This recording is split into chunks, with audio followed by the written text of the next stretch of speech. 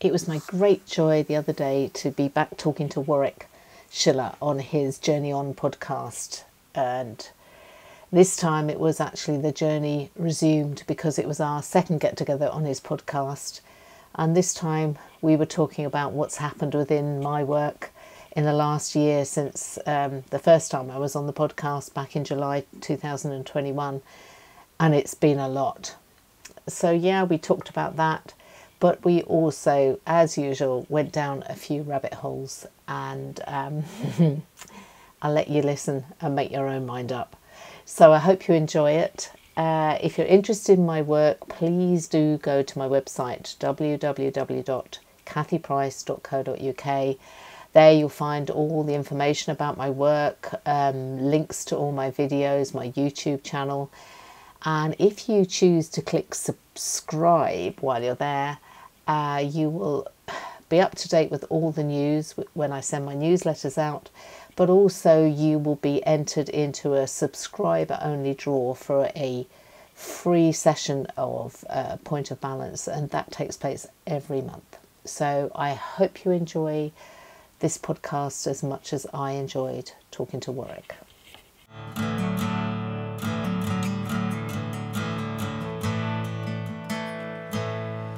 Journey on, magic lies within the trails we ride. You're listening to the Journey On podcast with Warwick Schiller. Warwick is a horseman, trainer, international clinician, and author who helps empower horse people from all over the world with the skills, knowledge, and mindsets needed to create trusting partnerships with their horses. Warwick offers a free 7-day trial to his comprehensive online video library that includes hundreds of full-length training videos and several home study courses at videos.warwickschiller.com. Just because you see what it shows. G'day everyone, welcome back to the Journey On podcast. I'm your host Warwick Schiller, and what we've been doing a little bit lately is going back and doing something we call the Journey Resumes. Instead of the Journey On podcast, it's the Journey Resumes, and I have been going back and chatting with some previous podcast guests to see what they've been up to since the last time we've chatted. And it's my pleasure today to have on the podcast my good friend Kathy Price, and Kathy is going to be one of the presenters at the Journey On Podcast Summit in San Antonio in October, which I'm looking forward to seeing her there. But it was really good to catch up with her again on the podcast and see exactly what she's been up to since the last time we chatted. So I hope you enjoy this chat with Kathy as much as I did.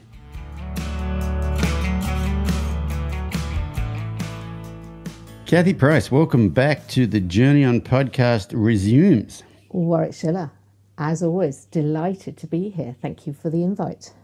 Oh, no worries. This is going to be fun. We're going to find out what you've been up to. So when were you on the podcast the first time around? Do you remember? Yeah, I think it was July last year, so just over a year. It's been a bit over a year. Mm-hmm. How's that year been for you? Excuse me.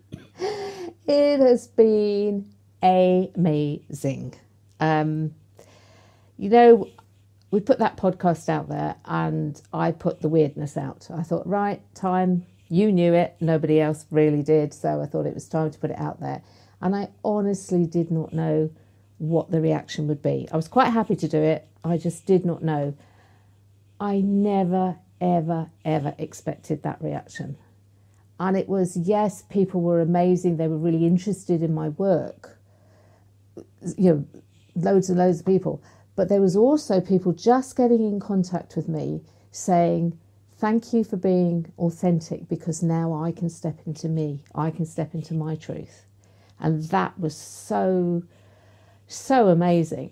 I was so grateful to have that chance to do that. And then that's helped somebody else in that respect. And if I hadn't have done that, they wouldn't have heard that authenticity. But it was, I can't tell you. I mean, people still, all through this time in the past year, I mean, there was massive reaction afterwards, but there's always people, I've just listened to the podcast, and it's this podcast, that podcast that we did, that has really caught people's, attention in some way.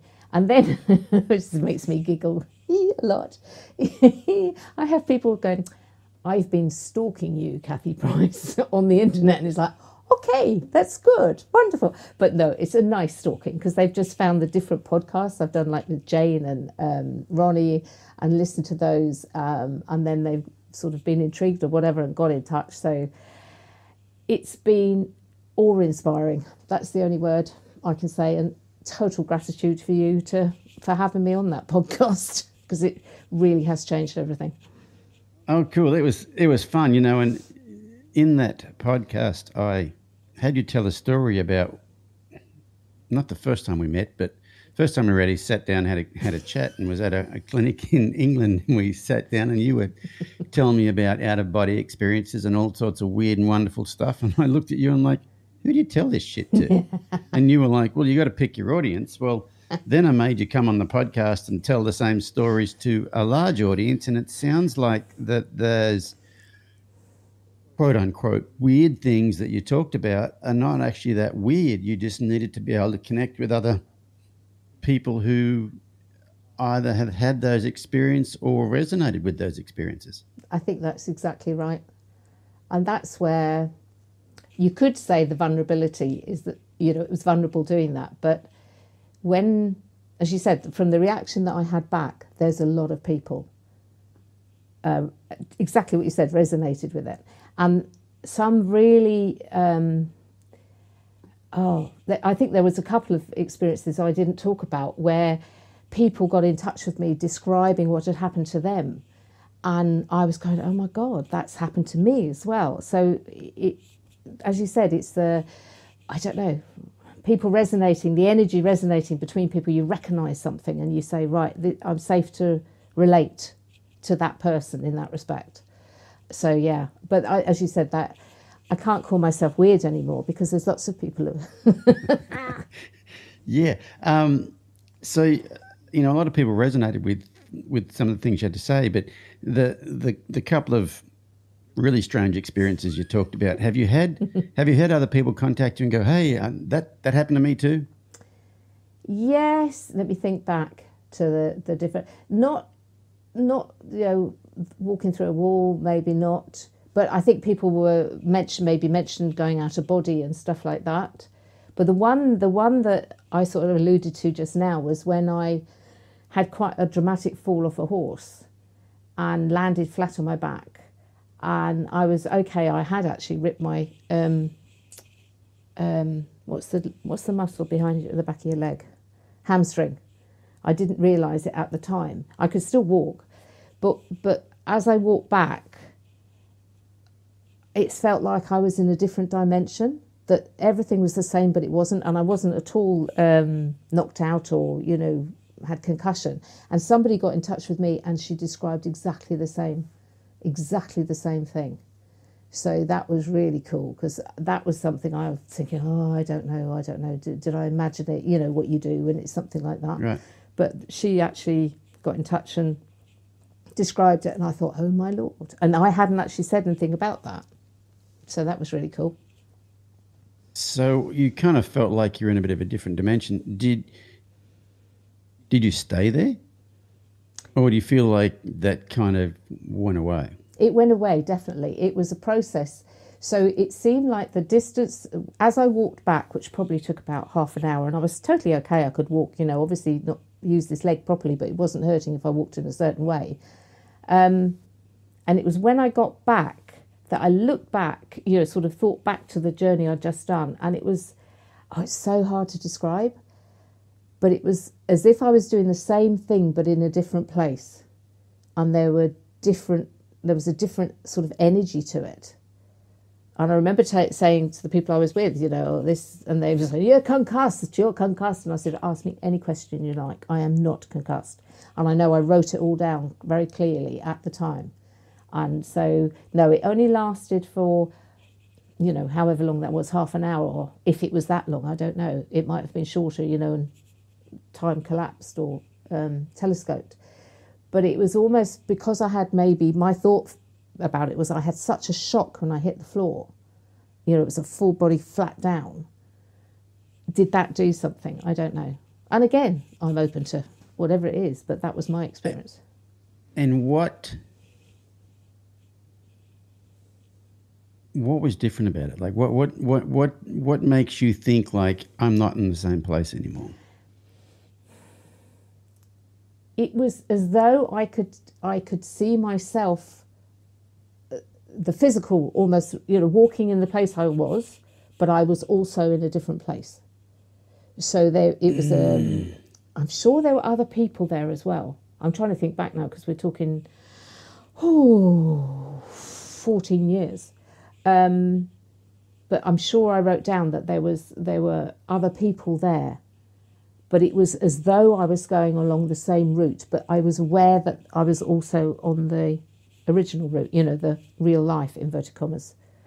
Didn't you tell me one of those weird experiences you had? Didn't you tell me you had the experience of looking at yourself? That was when only when I went out of body.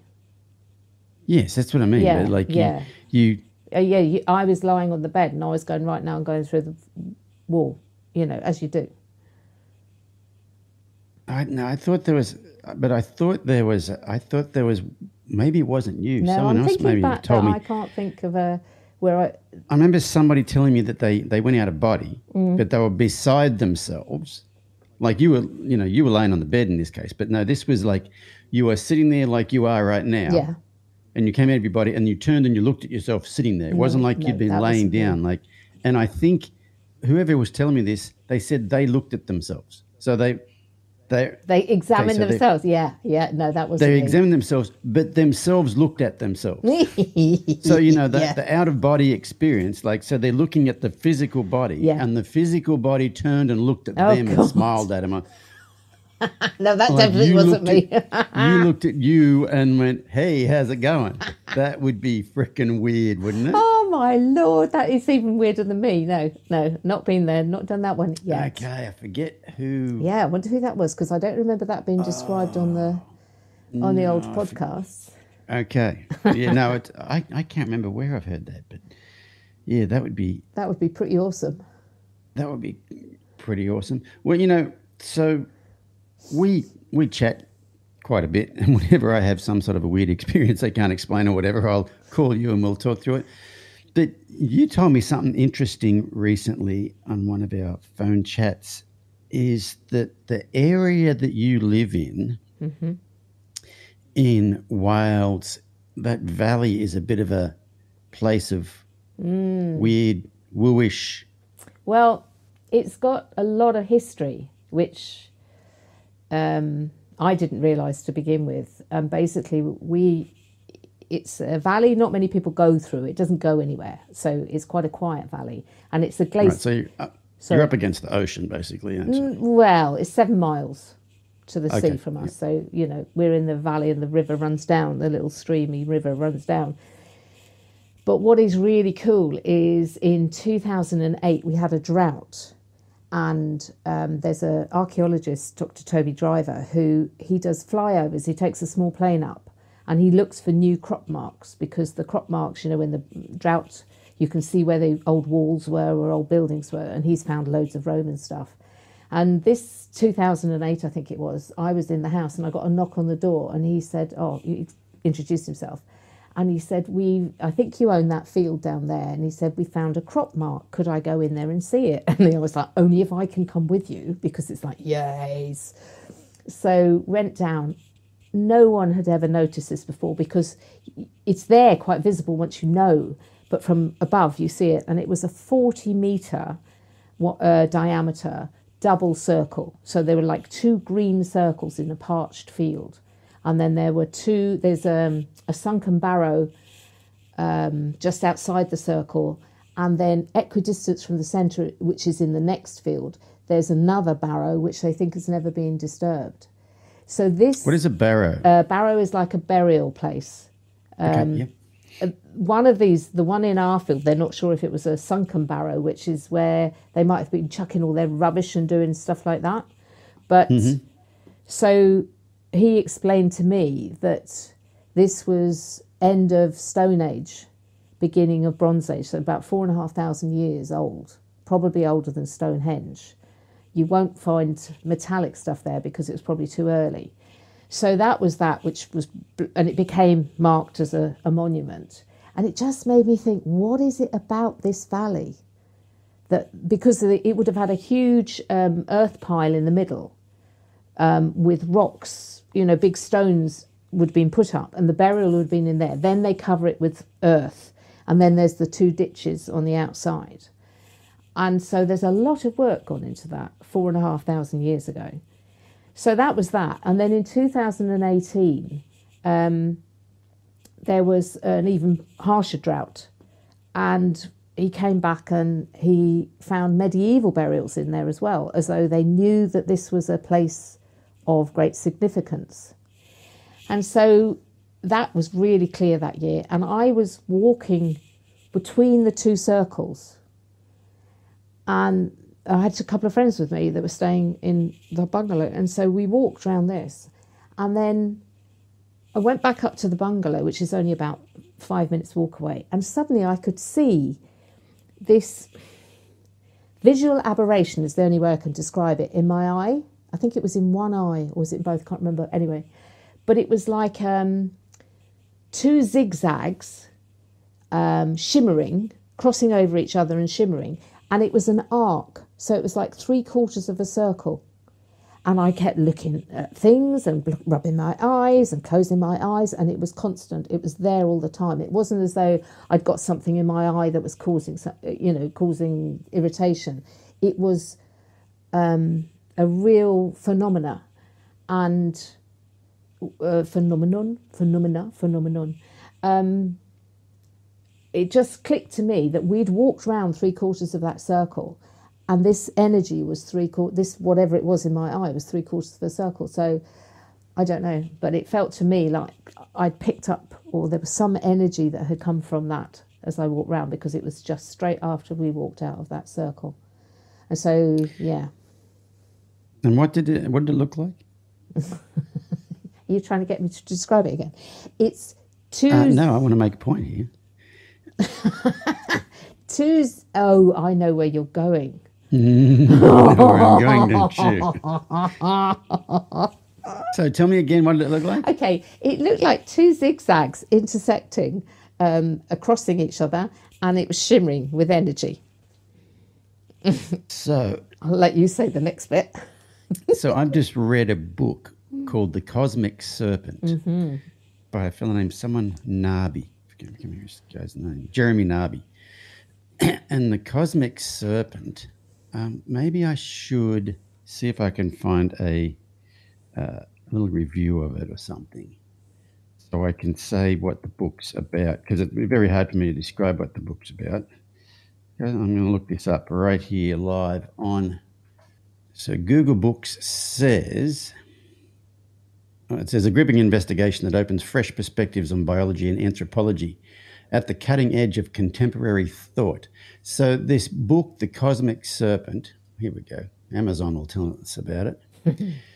This adventure in science and imagination, which the Medical Tribune says might herald a Copernican revolution for the life sciences, leads the reader through unexplored jungles and uncharted aspects of mind to the heart of knowledge in a first-person narrative of scientific discovery that opens new perspectives on biology, anthropology, and the limits of rationalism.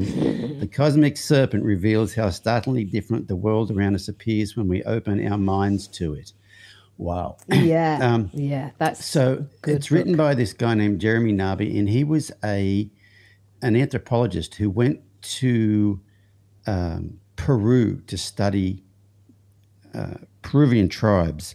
And while he was there, this is maybe in the 80s, when that was? Yeah, I don't know. I haven't got the books next door. I can look. But yeah, it was because it related a lot back to the early anthropologists who sort of dismissed the shamans and everything as being nothing, having no savages and stuff like that. And he was the one, I think, who started to change that perception. Yeah, so he's an anthropologist and he's studying these tribes, and there's a lot of what they call ayahuasqueros, who are the shamans who do the ayahuasca.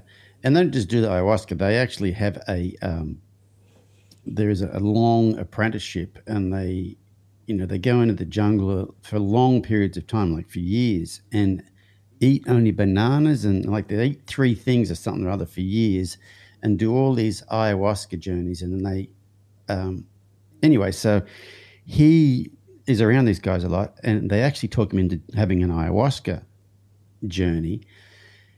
And he noticed in his ayahuasca journey that he saw these 2 serpents intertwined, these shimmering, that's what made me think about when you said shimmering, these shimmering serpents intertwined. And when I went to Florida and did that ayahuasca ceremonies, I saw snakes in there too, and it's very common to see that.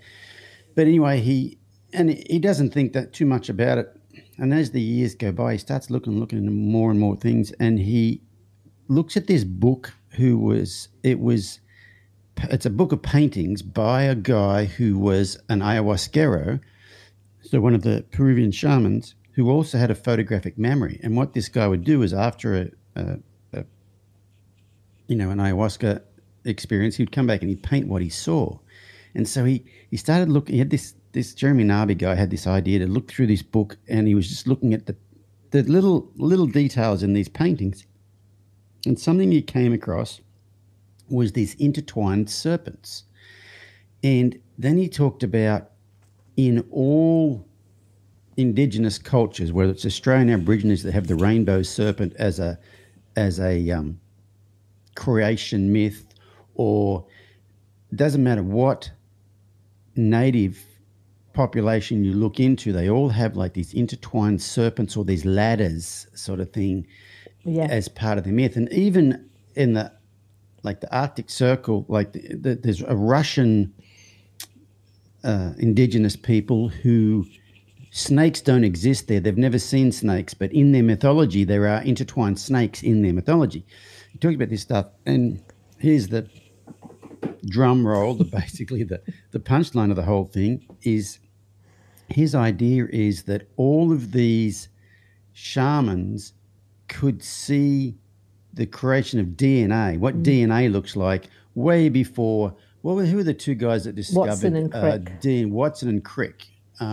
So these 2 scientists unraveled the double helix of the double helix in, when was that? About 1953, something like that, was it? Have a little Well, search. they discovered DNA in the 50s, but when they mapped DNA, when was that? Oh, that was God. like What do you mean, get the human genome? Yes. Oh, that was much 84? recent. No, I think it was later 90. than that, I think, when they actually mapped the thing. But the thing as well that has really sunk into my consciousness since reading that book, and this is where, Warwick, you do amaze me, because I've read that book really recently and I can't remember any of that in detail. I just get the gist of it. So just what you're saying. So you've got the double serpents, you've got the vines, that's another way they show it. You've got the ladders, and as you said, throughout the different shamanic cultures. But when you boil down to it, there are only 4 proteins, nucleotides, A, T, G, and C. If I can remember them, adenosine, guanine, tyrosine, and cytosine. I might have got those names wrong. But those 4, that is DNA. And those 4 in their combination, and they always match to each other, those 4 form every form of life on this planet. That is There's DNA. 4 proteins. 4 proteins. And if you think of that, and you think of the variety of life from single-celled amoeba, up to whales and all the different plants. And the other thing about that book, which I think really needs to be said as well, is how that Jeremy Narby, he realised he wouldn't listen to begin with, that when the shamans were saying, we've asked this question, how do they know which plants to use? And the shaman said, the plants tell us. And that's part of it, that they get the information about which combination of plants, not only to use in ceremony, but to heal and to use for, humanity. the plants are showing themselves to these shamans. And that was the bit that everyone was going, don't be so stupid. But he realised by the end of it that that was the truth, that the shamans were connecting. And the more you go into plant life, you know, like the trees where the underground fungi connection, the mycelium, connects them, where the mother tree will feed its offspring in preference to the other trees. The story you've told before about the fourth tree, you know, the giraffes know to go to the fourth tree because the first tree will warn the next three. Things like that. There's so much we don't understand. And this is what I always say. Science only discovers what already exists. So it's not a case of they are creating stuff and producing stuff. They're just finding what's already there. And that's where an open-minded scientist is a wonderful thing. That it's not, oh, that doesn't exist because we can't prove it. Be open and have a look and think, okay, there is that possibility. Let's see what we can do. So, yeah, I love that book.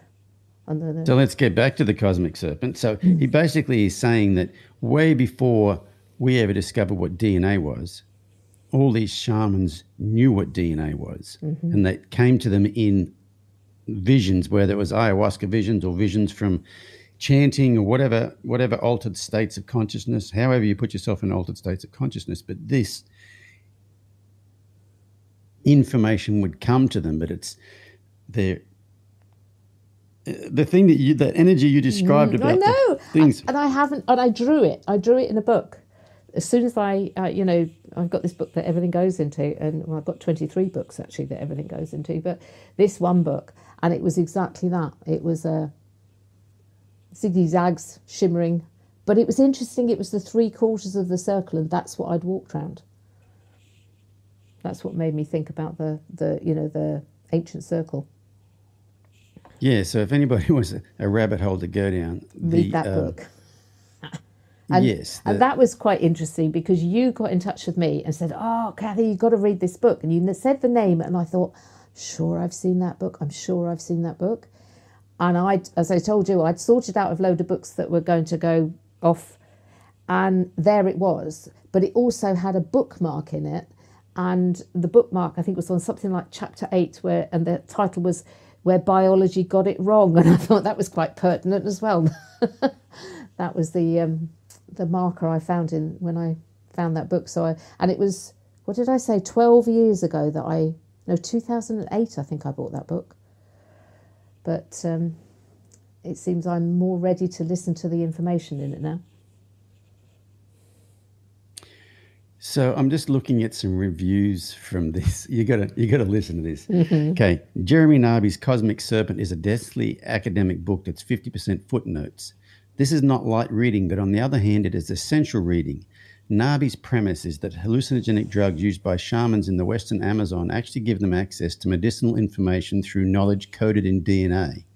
This would be a rather bizarre premise, except for the fact that Narby is a trained PhD in anthropology, and his work is based on an extensive survey of academic materials across numerous disciplines. His journey starts with his experience in the Western Amazon basin, where he was invited to try a powerful hallucinogen called ayahuasca. This compound by itself is mystifying because it's made through a complex chemical process that one would not expect within reach of native Amazonian chemistry. And yet ayahuasca is used throughout the Amazon rainforest as an access to a hallucinatory world where images of spirits inform shamans how to use the hidden power of the plant life in the Amazon rainforest to cure a very broad spectrum of diseases. Only in the past decades have pharmaceutical companies invaded this province of these shamans to start mining for botanical compounds to patent and basically steal from the indigenous population. More than an anthropological account of how shamans use hallucination to find cures for diseases, the Cosmic Serpent is a challenge to Western rationalism and modern science. Narby calls into serious question the limits of the scientific process and how we came to know things in the industrialized world. His argument is actually quite convincing as he punches holes in rational constructive thinking and makes the case for a completely different and more intuitive platform of knowledge. While many in the scientific world have scoffed at his theories, Jeremy Narby has succeeded in throwing a monkey wrench in the more myth than truth paradigm of science and has opened the door for inquiry into what may prove to be the future of human knowledge. Whoa. That's a nice review, isn't it? Yes, that is quite the review. And what led me to, I wasn't going to talk about that today, but what led me to go there was that you got the same thing. What was really interesting in that book was they talked about what is the anesthesia they use on the torso that you inject under the skin. What is that? Lignocaine. Nope. No. There is an Curare? No. Yes. Curare. So doctors will use it on operations when you're operating on the torso, and it is a anesthesia you inject under the skin. And where they got it from was the Amazonians in the rainforest. And what they do is they have got this stuff from plants. So what they do is they shoot monkeys with it. They put it on their arrows, these little arrows, and they shoot the monkeys with it. It goes under the monkey's skin. The monkey falls asleep and falls out of the tree, and they kill the monkey and they get to eat the monkey. But if you ingest it, it doesn't do anything. The only way it works is if you inject it under the skin. So how out of all of these plants in the friggin' Amazon, which there's 300,000? 800,000 plants, different plants, can they figure out which one will tranquilize the body of an animal so it poisons them, but it doesn't poison them. Yeah. So the meat's still good to eat. You can still eat the meat. That's the thing. But it anesthetizes the body, so their limbs don't work and they fall out of the tree, and then you can kill them, but you can still eat the meat. How the hell did they figure that out? And so drug companies went there in the 40s or 50s or something or other, and they learned how to synthesize one of them, which is the curare that they use in anesthesia these days. But the Amazonians have, I think there's like 13 or 14 different ones that no one's ever synthesized. But like this crazy, it's just like with the ayahuasca. So the ayahuasca, out of the 800,000 plants in the Amazon, they take 2 of them, boil them together and mash them together, and one of them has the DMT, which is the hallucinogen. But you cannot absorb it through your stomach. But the other one that they mix with it makes it to where you can absorb it through your stomach. And like, they asked the shamans, so how did you ever figure out which 2 out of 800,000 plants to use? And they go, well, the plants told us. Yes. I just love it. I love it. And they can't deny it, try and describe it. There's no way they could have tried every combination. And like you said, to know to inject under or, with the ayahuasca, to boil it up, the 2, it's just, they had to have the knowledge from somewhere else. Yeah, but how would they even know that so the only way you could figure out that ayahuasca would give you these visions is if you could ingest it, but you can't ingest it unless you mix it with this other. Like, it's impossible. I know. To come up with that. There's so many permutations. Exactly. Yeah. Exactly. It's possible to come up with that through trial and error. So, like, where's it come from? Where's it come from? Well, we've been told. The plants have told them. The plants have told us. So when you said about the shimmery thingies, the shimmering cross things, it sounded a lot like that. If anybody's wanting a rabbit hole to go down, the cosmic serpent is a and I found it very, very easy to read. What he was saying there. I found it really easy to read. That he writes in a lovely way. And you know what? He started researching the guys that figured out DNA in the first place, and Crick. So it was Watson and Crick, wasn't it? The Crick guy actually wrote back in the 50s basically the same thing. Yes. And then saying that all Indigenous people had knowledge of DNA. Yeah, it's kind of, think about, say, Australian Aboriginals. Never really went beyond the Stone Age, never got to the Iron Age or the Bronze Age or any of that stuff. But if you think about a boomerang, Yes. that is advanced aeronautical engineering. Yeah. In order for a boomerang to work, they had to understand advanced Yeah. And it's the same, with the pyramids and the Stonehenge. They don't know how. They've done various experiments and they've got theories, but they don't actually know. I've been thinking about this, as you do, and my feeling is that the information to do all of these things is in the field and has been in the field for as long as humanity has existed, so 300, 400,000 years, however long. And Kathy means the field of consciousness. Oh, sorry, not the field that where the where guy the cows saw are. yeah, not the field where the cows are, even though that's part of it. But yeah. Exactly, yeah. So the unified field, the 0-point field, or the vacuum fluctuation field are the three names I know it by.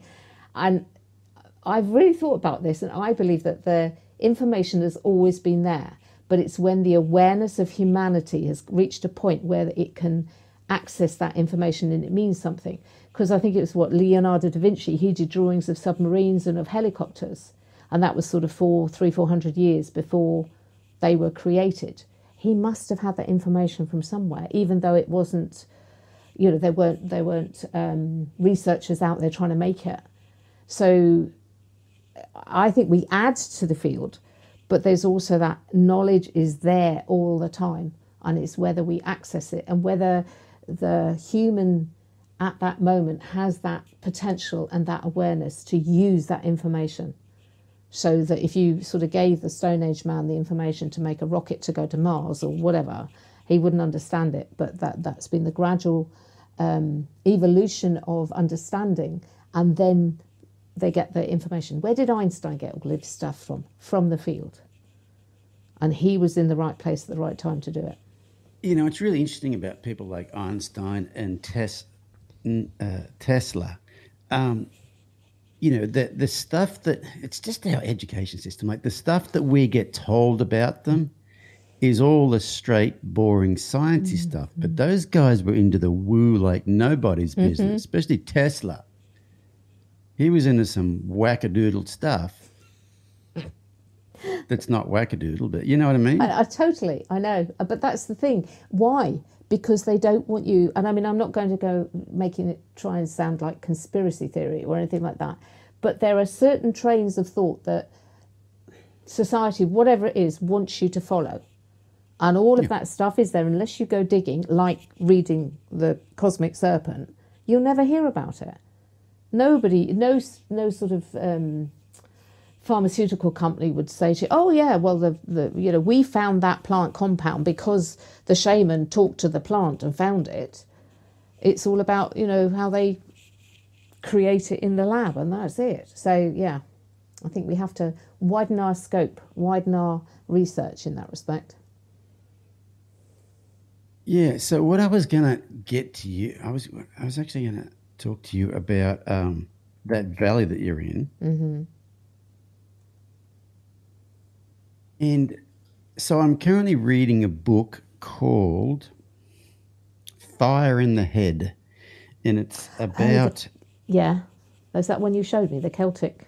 Yes, it's about Celtic shamanism is what it's about. In that, it was talking about how the Celtic people, where they roamed to, where they were, and then who attacked them and pushed them where. And when the Romans... took over, they pushed them all to like the western highlands of Scotland and the western side of Wales, which is where you are. There's the surprise. So these were the last holdouts of the indigenous Celtic mysticisms, so to speak, whereas Christianity had taken over all the rest of it. And so I was just wondering about, I remember you telling me that where you live right there is a bit of a hotbed of some, maybe weird stuff. And I'm thinking maybe that because like I said, Western Wales is one of the holdouts of the original, Celtic mysticism. What do you think about that idea? I think it's very true in that there are a lot of structures like, we've got the crop mark in our field. All along the western side, you've got that's ancient culture is there. There's lots of different tumuli and standing stones. And that's something I don't know about, in the sense that the ancient tribes of Great Britain, you don't learn about them. It all becomes the Saxons and the Vikings and the invaders and the Romans. And the actual indigenous people of these islands, very little is known about them. And I know I have a friend who studies them, and she could name off the different tribes. But I do believe that there is a strong culture that existed, and that it's still there within the Celtic. But the Celts, you see, and again, my knowledge is not extensive on this at all. It is the western fringes, but you also have into Brittany and Normandy in France. Their languages are very similar. So then you have Cornwall and Devon, then through Wales, and then up through Scotland. And in fact, some of the words, it's quite interesting, in Iceland are the same as in Welsh. For window, I went to visited Iceland, and it was like, oh my God. But it's the same in French as well. And that fascinates me as well, that, the root of the language and how these words are very similar, showing there must be some commonality at some level between them. But yeah, I definitely think that what you said, that the culture got pushed westwards. And that's why they built Offa's Dyke, which is an earth mount that runs between England and Wales, right from North Wales all the way down to South Wales. It's to keep the heathens out. It's to keep us in Wales and everybody else. Was it a bit like Hadrian's Wall sort of thing? Yeah, but a much an earth one, not nearly as an posh. Earth one. But that, there is that feature that, right, keep them out the way. So in one of my favourite books, Stealing Fire, they talk about, Stephen Kotler talks about the beyond the pale, and that's where that paling fence was. So the paling fence was on top of that earth mound. What's the mound called? Offa's Dyke, OFFA. Offa's Dyke. Yeah. Really? And there's still quite a lot of it, standing. You can find it. Some of it. How tall is it? Probably about 12 foot in places. Don't quote me again, but it's hard to see. In some places it's quite clear, in some places it's disappeared. But the actual root of it is still marked. That it's a feature. It's definitely, you can find it. It's funny. So the farm I grew up on in Australia was 1,200 acres, and so we didn't own it. Dad just worked there, and so he worked on the farm, and so we had a little cottage that we lived in, and Dad worked there for 45 years or something like that. But so the town I grew up in is called Young, but its original name was Lambing Flat. Mm-hmm. And there was a gold rush there in the 1800s. And Young is the site of it was really a race riot at the time. There was a lot of Chinese that would come there to work the diggings, and the Europeans didn't like the Chinese, and there was actually a race riot there. They had a thing called what's called the Riot Act. Anyway, all the European miners attacked the Chinese miners. But so the gold mining was in what is the kind of the center of town now, but the European miners wouldn't let the Chinese miners have access to any water to sluice for gold. Yeah. And so the Chinese diverted water from about 5 to 6 miles away. And this is the country I'm from. It's very rolling hills, like up and down hills sort of thing. They're not steep hills, but there are a lot of hills. And they diverted water from 5 or 6 miles away into the gold fields. Mm. And so they started. So this is without any, geological survey or anything like that. Thank you. Yeah. Thank you. Yeah. But they started in a place to where they got the water to run downhill through all this stuff. Anyway, it ran through the middle of the place I grew up on.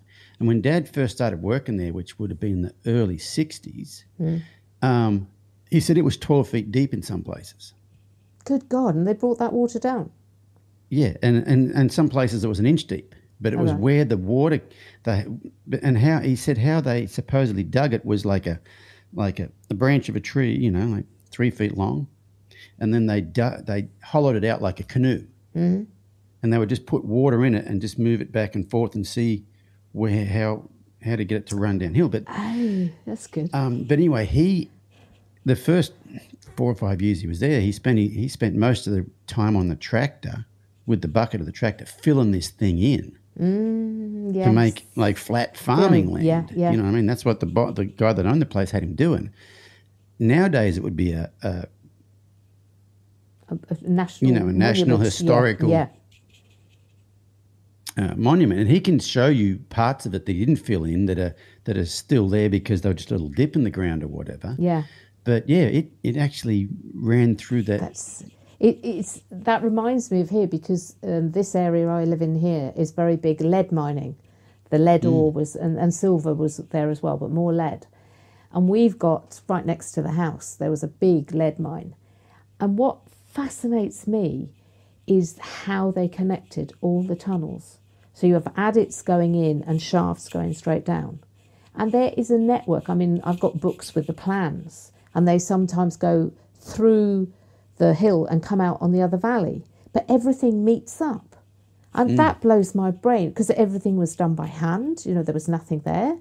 And in fact, the only time I have used physics that I learnt in school was to work out how deep a shaft was, because there's I think it's called a displacement equation. It's v squared minus u squared equals 2as, and basically you can throw a stone up and it'll stop, you know, and then gravity takes it down. And from the timing that it goes down, you can actually work out how deep the shafts are. And they are deep. They are very deep. But now when you look at channel tunnels and things like that with all of the computerized stuff and how they did it, I just don't know. I mean, I think there was a great expenditure of manpower, you know, lives doing it, because they were running for about 200 years at least here. And lead isn't the best thing to be mining at the best of times. But it's just the way they managed to meet these shafts that go really deep and long into mountains, and then they get the adits go in and the shafts come down and everything meets up perfectly. Beyond my comprehension. How they did it. Same with, you know, like you're talking how they worked out. And they brought water down from lakes up above us.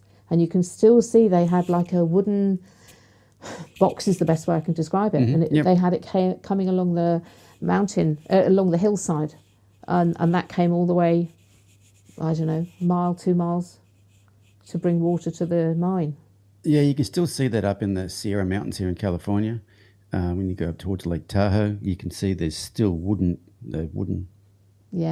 water channels along that because there's a lot of mining up there too, like the Comstock mine was up there, and Sutter Creek Gold Rush, and lots of mining stuff there. No, it's really cool. Bloated, but how they did it, I don't know.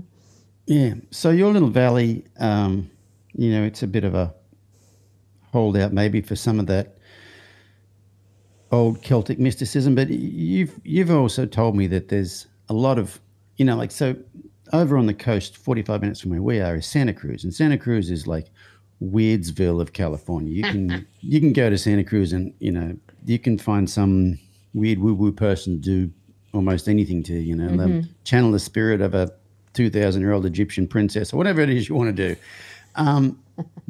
There's a bit of that sort of stuff around where you are. Like, I know you've said, I met this person who said this, and there's quite a bit of interesting stuff around where you are too. There's definitely, and there's certain areas, you can go to certain villages and towns where that there's going to be a lot of alternative, put it that way. Mm-hmm.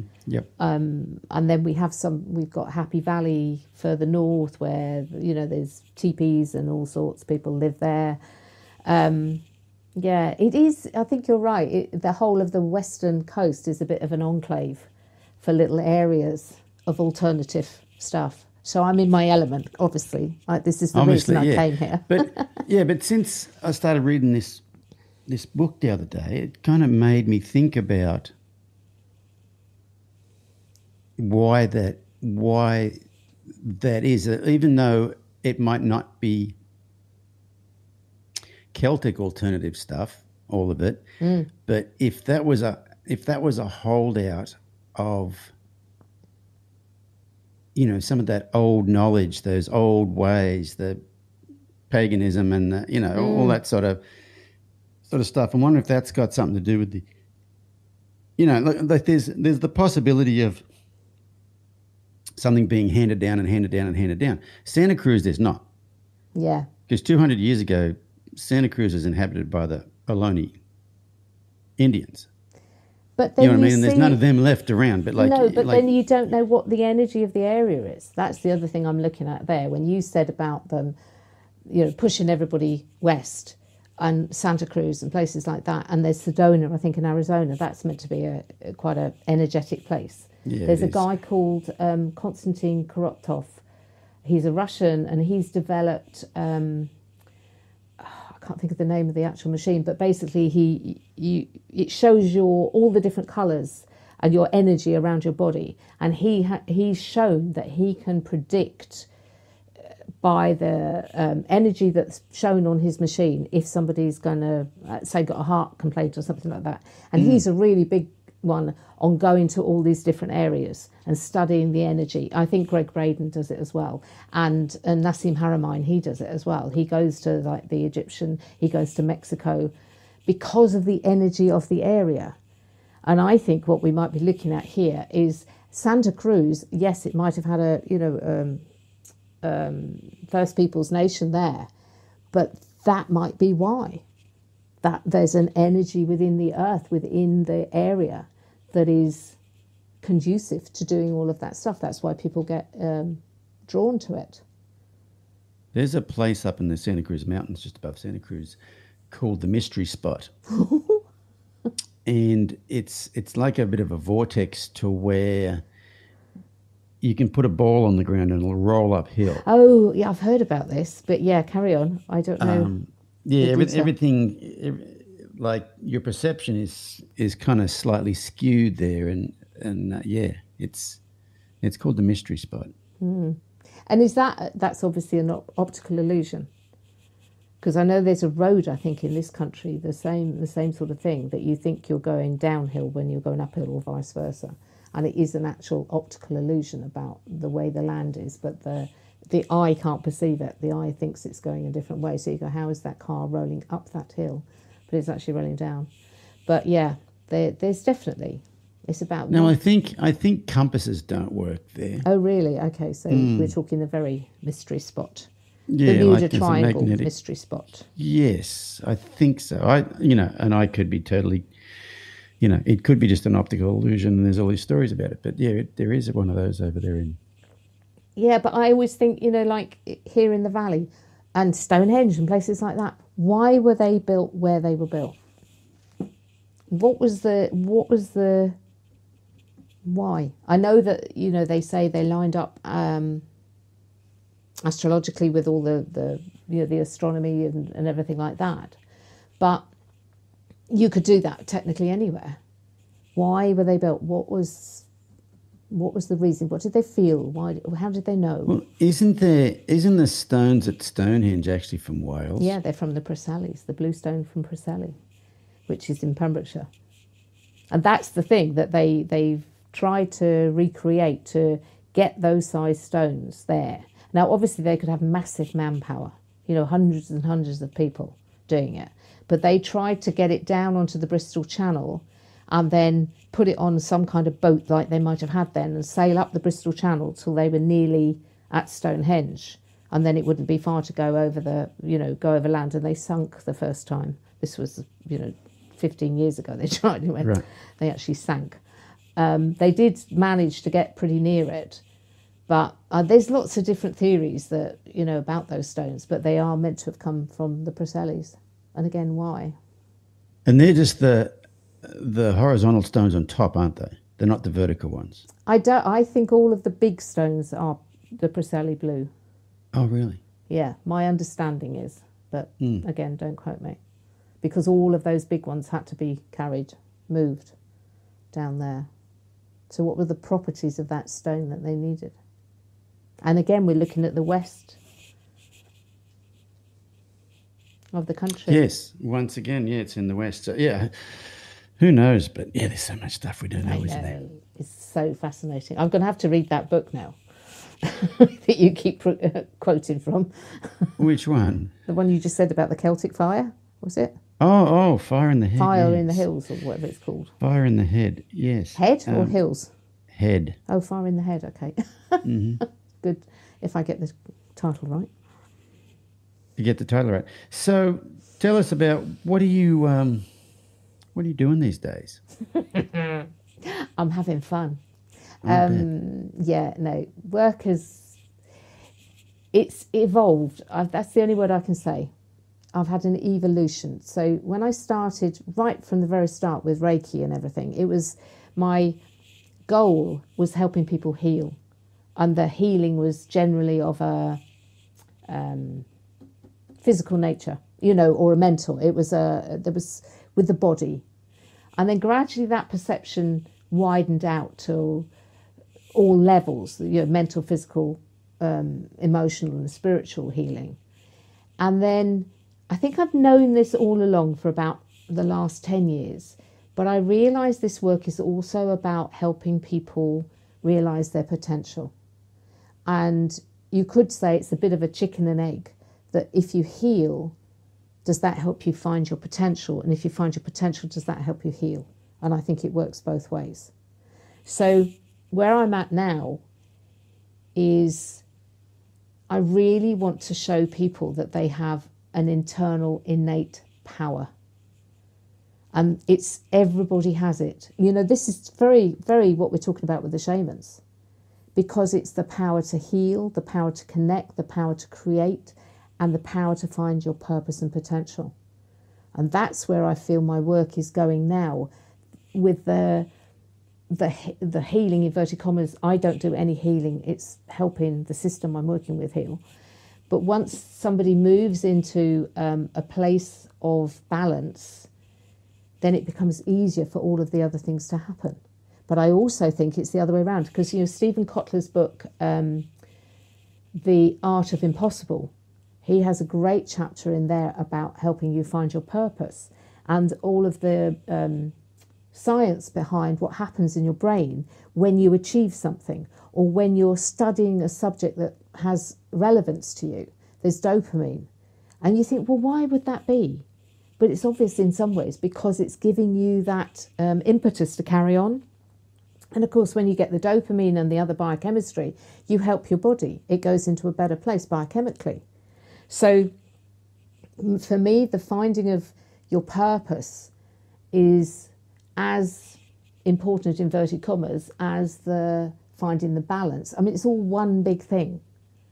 And people sort of say, well, I can't find my purpose. How do I find it? And the first stage for me is curiosity. What makes you curious? What piques your interest? What makes you, if you see something on TV, you go, oh, that's interesting. And that, for me, would be where you'd start. And then you might see, what relevance has that got? How does that react with something else? You can think big, Stephen Kotler goes into this in far greater detail, but it's that, to me, the whole thing is my passion now, and I know this is my purpose, is to help people find that place of balance where they can access all of their innate power. This isn't anything woo-woo in that sense. It's something we all possess, and it's just culture that has shut it down. The shamans know it, all the native people know it. So for me, it's, people think about, I can't heal myself. And I'll say to them, well, when you cut your hand, do you have to sit there and go, right, I need prothrombin, then I need thrombin, then I need fibrinogen, that'll go to fibrin, and then I need platelets, and that will form the clot. No, your body knows it instinctively. And for me, it can heal on every level like that. And I'm not knocking modern medicine in any way, shape or form. We learn everything for a reason, but it's what we do with it that's important. So for me, modern medicine has done a massive, amazing job and continues to do so, and there's millions, if not billions of people who've benefited from it. But we have given up responsibility of our health to a greater or lesser extent to the pharmaceuticals because we've been taught the doctor will make you better. So that's where I'm at. I've got a course going out now, which is hopefully... So people were asking me, can you teach me what you do? And I was thinking, I can't, because it's me. And I can't teach somebody to be me because of all my experience. So I started looking at what are the principles behind what I do. And it's things like awareness, perception, no judgment, energy, the field, And so I'm just started that and got the first course running with 5 beautiful ladies all around the world who I'm so ever so grateful for trusting me enough to come on the first course. So yeah, that's where I'm at. The example you give of if you cut your hand, you don't have to heal it. It's the body's a self-healing organism. Yeah, it's a really interesting way of looking at that. Yeah, well, that's something we accept because we see it every day.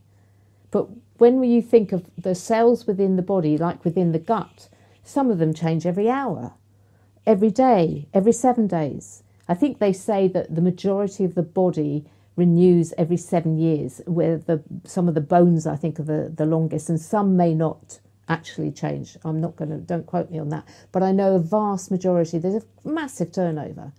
So for me, if you can step into the mindset of healing yourself, then like Dr. Joe Dispenza, when he had that smash, he describes it at the beginning of the book, where he had that bad car smash and his back was so badly smashed, they said you're going to have rods put into your spine because you will never walk otherwise.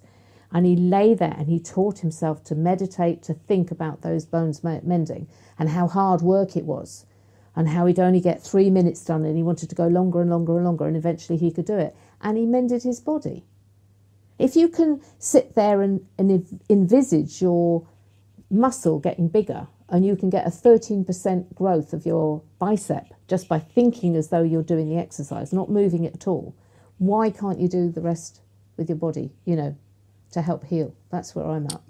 Yeah, I don't know if you remember Jonathan Field's podcast, but so Jonathan had his hand basically cut off. And when he was in hospital,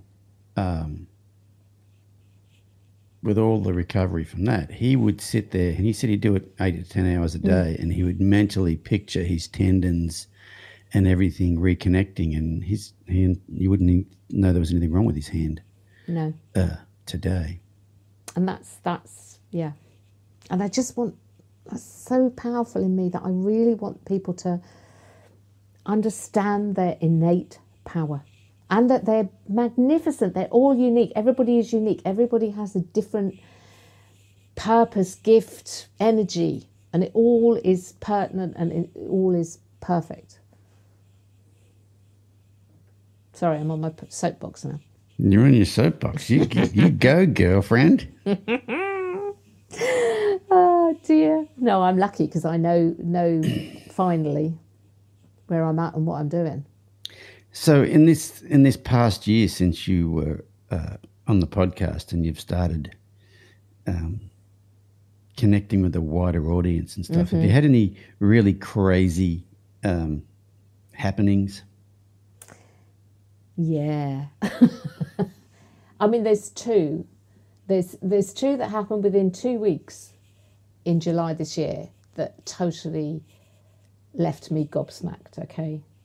And that was 2 ladies. One was in America, one was in Sweden.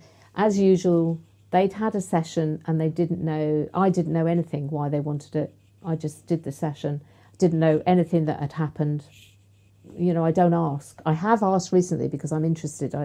Some people have got in contact in relation to a email I sent out. But as a whole, I never ask what's wrong, and I never ask what changes. If people choose to get in touch with me afterwards, that's absolutely wonderful, and it's fantastic to hear.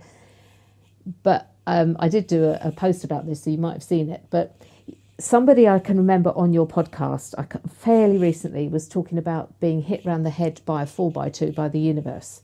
When you don't see the message.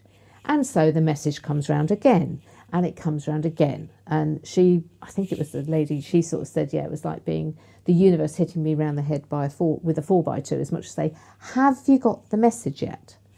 So what happened with me was I had 2 emails within 2 weeks from these 2 ladies, and they used the same phrase in both of them, even though they were completely separate.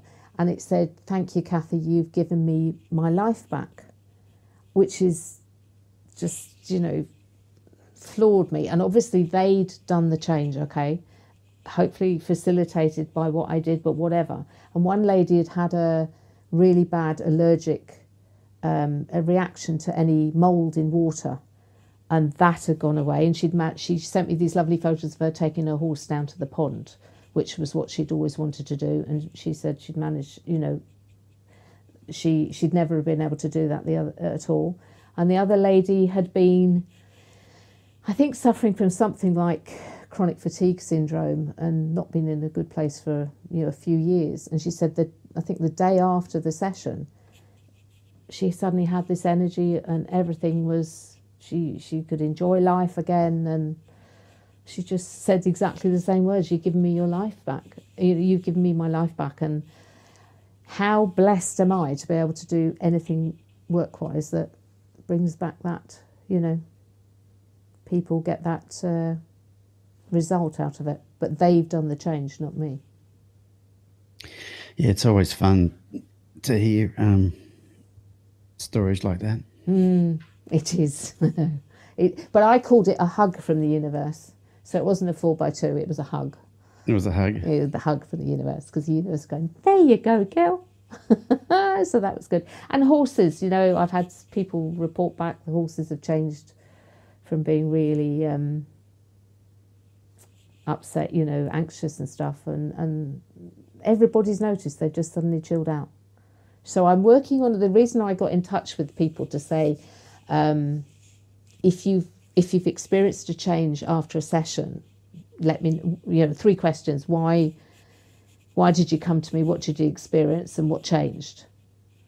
And I'm feeling here we're going to go right down to the nervous system. It's all about the nervous system.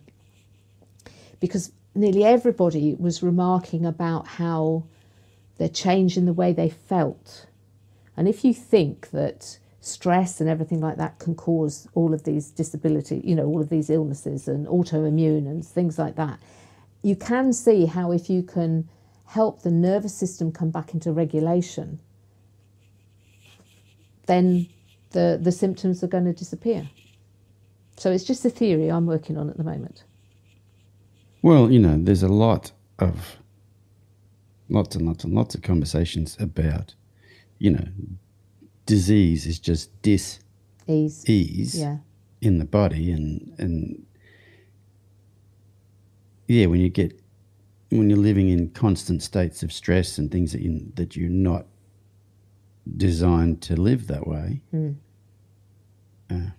Yeah, and the thing I look at now is when, a lot of people don't listen to the news at the moment, and I know we've got a lot of sad news over here as well with a dear old Queen, but there's a lot of things that are reported that you can't do anything about. And that's where I think the subliminal stress really piles up. So when you hear of a fire, in Australia, or the flooding that was in Pakistan, you think, oh my goodness, but there's nothing you can do about it.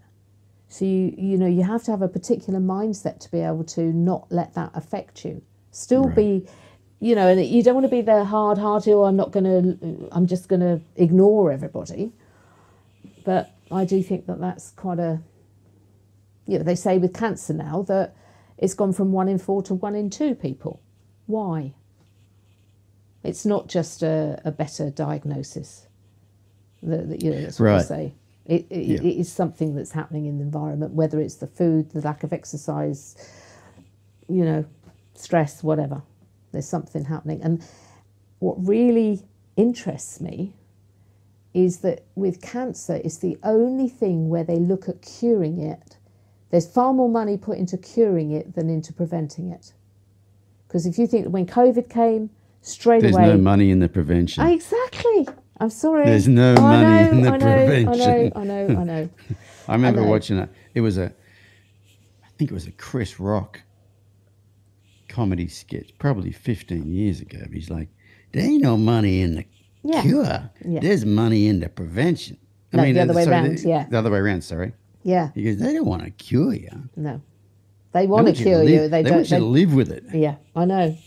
And I don't want to be cynical because I do realise that pharmaceuticals help many, many people, but I've been digging into this. This is a subject that I am going to write about, and it is quite frightening. It is absolutely... In Great Britain, there's a substance over here called Calpol, which is the paracetamol suspension for children. I don't know if you have the same sort of thing in the States, that if your child was ill, you give them a spoonful of it, and it's just paracetamol, but in a suspension. They worked out over here that every day they were selling 5.2 tons of the stuff every day in this country because people were using it not just for fever and pain, but, your child's not quite right, give them some Calpol. And the advertising was about, bringing your child back to... So the child was a little bit upset, give it some Calpol. And when the parents were... They went to one woman's house and she had about, she must have gone through 20 bottles in a month, and she didn't realise what she was doing. And this is the thing, we're just put into this culture of the pill will, any kind of tablet or pill will make you better. And that's what I'm trying to sort of help people realise, that there is another way. And not to say you might not need pharmaceuticals sometimes. Robin and I haven't had real television for a few years now. Whatever real television. I was going to say you had pretend, with ads on it, and I don't know what it is, whether it's maybe Amazon Prime but there's stuff we've been watching that has ads on it, and I don't know if it's that way in England or not, but here in America, like every ad is for some sort of prescription drug, and the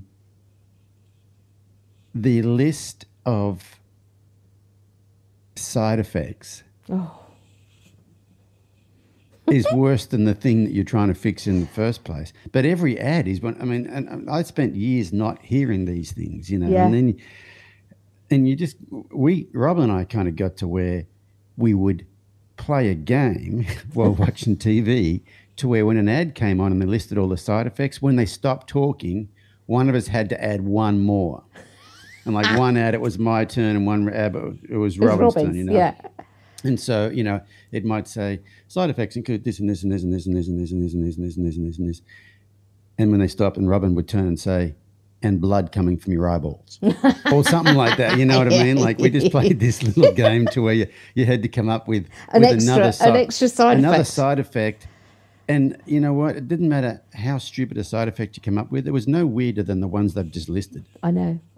This is the frightening thing. The best time I ever heard this talked about was there's a guy called Jason Vale. We over in the UK do not have ads for prescription drugs.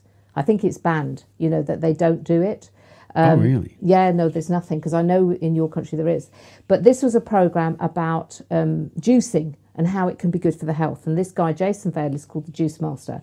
And he took 8 people away for 28 days, and all they had was juice. And they had a variety of complaints ranging from Crohn's disease to high blood pressure, whatever. There was a little Welshman there, and he was very ill, and he had a suitcase with him that was full of his drugs for that month. And he was taking 56 tablets a day. And halfway through the programme, Jason Vale asked everybody to take out the insert from the drugs they were taking and read it.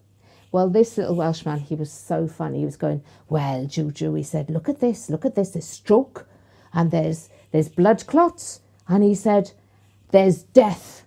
He said, you could die from taking these drugs. And then he burst out laughing because underneath it said, if you suffer from any of these side effects, please report them to your doctor. If you die, just let your doctor know that you died. Oh, and then he did the 28 days and you saw him leaving and he said, well, folks, he said, I've still got my suitcase. And everyone thought, oh. And he brought a suitcase out that was the size of a matchbox and he was down to that number of drugs.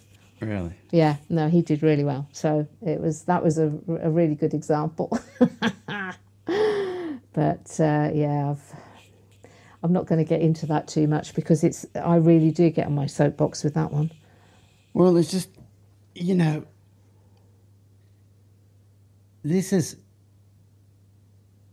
it's just like the book we talked about before, the Jeremy Narby's book, that Cosmic Serpent. Once you start looking outside the confines of the stories we've been told by society, mm-hmm. and start looking into other things, then there's no end to where you can go, and nothing's off limits, and yeah, it's just interesting when you start looking at things.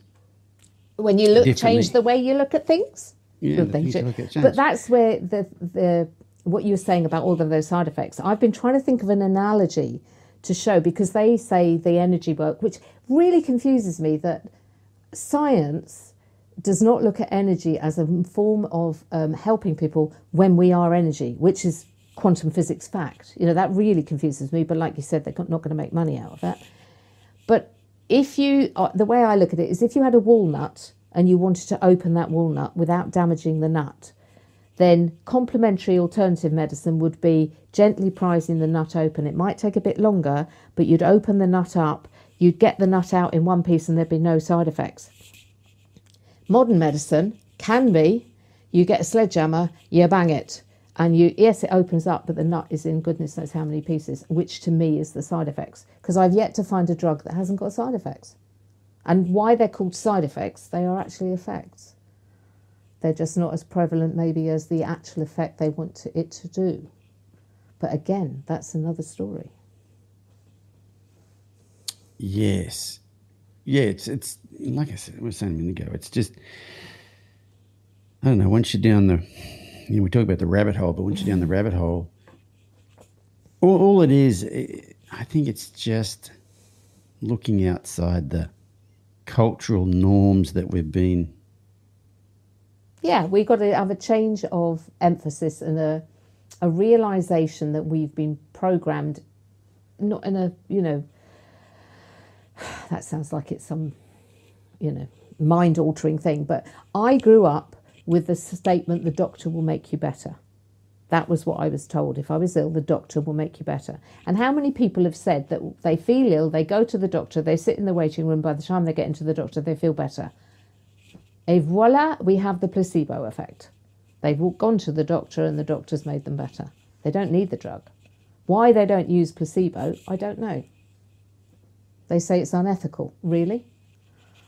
Yeah, but that's getting better by thinking about things a certain way. But then there's the other one, which is getting worse. The nocebo. Well, it's about getting worse when thinking things. Like something that really bugs me, I think I've talked about on the podcast before, is if you look at the front of any cooking magazine or any women's magazine, the words guilt-free recipe will be on there. And so what they're saying is, we're going to replace something that was in this recipe with something that you should not feel guilty for eating.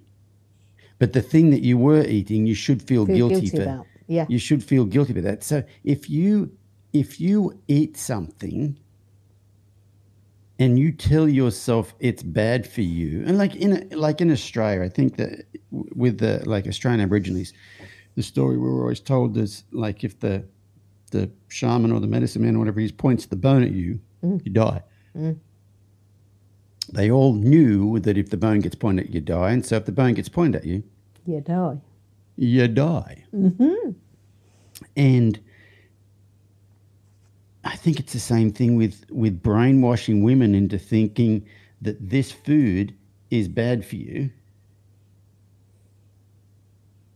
And you're supposed to feel guilty Yeah. for eating it. You know what I mean? And so it's bad for you because you've been told it's bad for you. Yeah. Right. It's kind of like in, so I think it was in Dr. Joe Dispenza's book, You Are the Placebo. He talks a lot about the placebo effect. And, they talk about, people with arthritic knees and they do a fake operation on them. So they do an operation, they don't fix the knee, but then there's no pain after that. But they also talked about a guy who was diagnosed with some sort of internal organ cancer. And they said there's no cure for it. You're going to die. And so, 3 or 4 months later, he died. And they did an autopsy and there's nothing wrong with him. Yeah. He died because he was told he was going to die. Nocebo, that is, isn't it? And you know what I mean? Like, I don't know. It's just... But you see, that is another example of the power of the brain, which I know we're talking about here, that... If you add all of these examples up, you'll see the power that we have within us to do these things.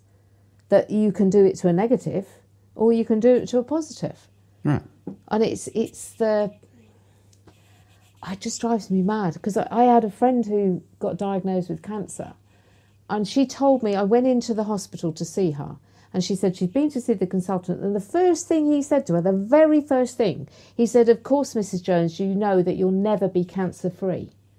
Well, if I'd have been in that room with him, I might have hit him because there are ways of telling people that, yes, we've got a journey ahead of us and things like that, and I can't make any guarantees. But to tell somebody who's come to the doctor at long last, because she had a hell of a time getting there, and be told you'll never be cancer-free, what are you setting up in their brain? What expectation are you giving them? You're not giving them any hope or anything to actually get rid of it. You're setting them into that mindset. And I think that is something that should really be looked at. And of course, now we live in a culture where there's blame, there's a claim, that if the doctor should dare to say, so I know they feel their hands are tied, but there are ways of saying things. You could have said, we've got a journey ahead of us and we've got all these different things we can try, But just to say that. And the interesting thing, Warwick, was I went in there and I gave her 2 books. I gave her Anita Morjani's Dying to Be Me, where she has spontaneous curing from cancer just about the day she's meant to die, and she comes through it. And also Dr. Joe's You Are the Placebo. And I left them with her. And she said the nurses could not read the placebo book fast enough. They were almost arguing over which one was going to have it next. So I left a copy in the ward. So I don't know if it'll do any good, but Dr. Joe's placebo book is in the cancer ward. That's a good place to put it too. Well, I thought it couldn't do any harm. Planting a seed. And so, thinking about, what we're talking about here and talking about positivity and stuff like that. I know you are going to join us in San Antonio for the Journey on Podcast Summit coming up in November. So for you guys who don't know about that, we're having a Journey on Podcast Summit. So some of the guests from the first year of the podcast are going to be all joining us for this summit. So Kathy's coming, Kerry Lake's coming, Elsa Sinclair's coming, Mark Rashid, Mark's wife Chrissy, Jim Masterson, Rupert Isaacs is now coming over from Germany for that. Kerry Lake, did I say Kerry Lake? Yeah. Terry Jane Kubler, Pike, Jane Desmond, Pike, Leslie Desmond, Jessica Whiteplume, Gillian Kreinbring, Shay Stewart, Suki Baxter, Terry Kubler. Yes, all the amazing people from the first. Josh Nichols coming in from Canada. Yeah. Sarah Schlotti, she's going to be there. Mm-hmm. And so, Dr. it's Steve, just... he's coming. Dr. Steve Peters, he's going to be there. So it's going to be... yeah, it's going to be one of those things like, just the energy in the place is going to be so cool. And not just with the presenters, but the type of people that want to come and listen to that something want to like come that. and listen to that. Like, I think the energy is going to be off the charts there. I can't wait. She's not going to be presenting, but she's going to be there. Christine Dixon, like her podcast came out about 2 weeks ago, and I probably have had more feedback about her podcast than probably any of them, or at least as much as any of them. And Christine's going to be there, so she will be so fun to catch up with. But yeah, I imagine you are quite looking forward to that little experience. Just a little. I'm likening it to a smorgasbord where you have all these beautiful treats just laid out in front of you. And what I love about the way that you've designed it is that everyone is speaking individually, so everybody can see everybody. You haven't got to make a choice. There's not sort of two rooms with different speakers. Yes. I love the way you've done that. I'm so grateful because I, for one, am going to be at every... Yeah. And so what we're doing is we're going to have all the presenters, like there's 22 of them, do what we're calling, it's based on a TED Talk, but we're calling it TikTok, which is, what's the Teach, T? Inspire and Connect. Thank you. Is Teach, it? Inspire, Connect. Yeah. And so they're going to do like a 20-minute TED Talk, TED-style talk, and it's basically the guts of the message you have to deliver to the world.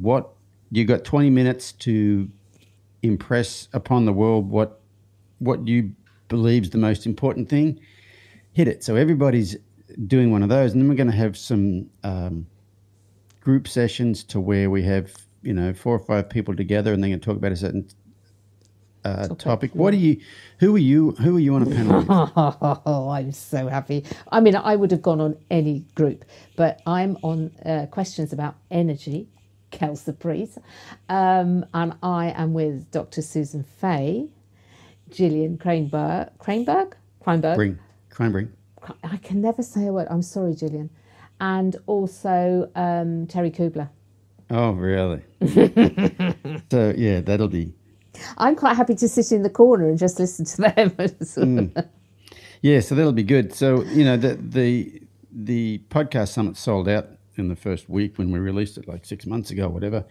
But we are going to have a live streaming and viewing afterwards option, and I think that has just gone on sale. I think if you go to our website, you can probably sign up there. So it's going to be... Yeah, that I'm really... I keep sort of trying to put it out of my mind so I don't get too excited. I have got 1,100 different versions of the talk. I'm not sure which one's going to come out, and I'm not doing any visuals to go because I will go off piste, you can guaranteed. So we shall see on the day what happens. What's your talk called? Finding the power of you and your unique magnificence. Wow, unique magnificence. That's cool. Magnificence, yes, one of them. Yes. Oh, very, very cool. Awesome. Well, that'll be lots of fun. Okay, so how do people find out more about you, Kathy? I have a website, www.kathyprice, kathyprice.co.uk. I'm on Facebook, The Point of Balance, which is the name of my work. I'm also on Facebook, Kathy Price. I'm also on Instagram. Oh, God knows what that is. Point of Balance, Kathy Price, Point of Balance. Who knows?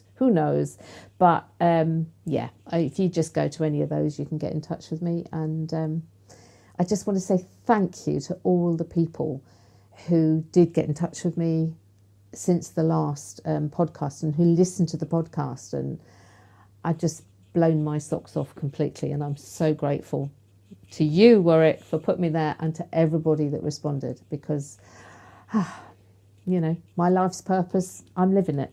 And how good is that? That's awesome. That's all you can ask for, isn't it? Totally. Well, it's been great chatting with you again. Thanks so much for joining me. Well, thank you so much for having me, and we have covered a few subjects there. We have. And I will see you in San Antonio in November. Wonderful. I look forward to it. You take care. You too. So all you guys at home, thanks again for listening, and we'll catch you on the next episode of the Journey On podcast. Thanks for being a part of the Journey On podcast with Warwick Schiller. Warwick has over 850 full-length training videos on his online video library at videos.warwickschiller.com. Be sure to follow Warwick on YouTube, Facebook, and Instagram to see his latest training advice and insights.